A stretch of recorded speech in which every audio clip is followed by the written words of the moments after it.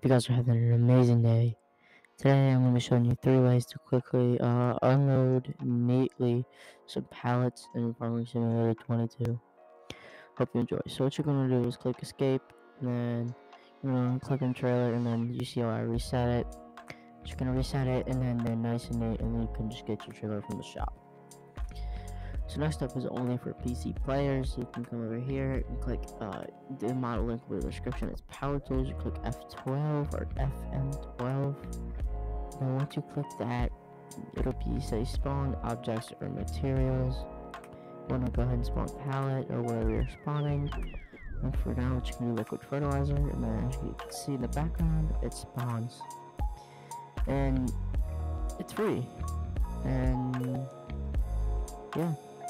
So next up, you got how to move them around quickly and easily. You got toggle super strength, and the same thing, F12 or FN12. And then you can just go ahead and left click to move, and then you can right click them to throw them around, as you see right there.